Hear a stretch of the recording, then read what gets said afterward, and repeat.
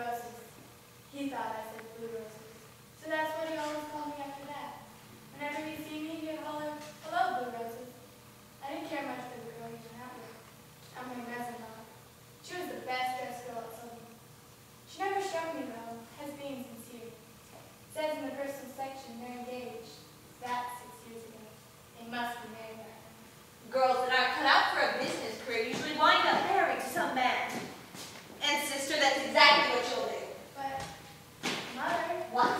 I'm crippled. Nonsense, Laura! I told you never, never to use that word. Why, you're not crippled. It's just a little defect, hardly noticeable even. When people have some slight imperfection, they cultivate other things to make up for it. Develop charm and vivacity and charm. One thing your father had plenty of.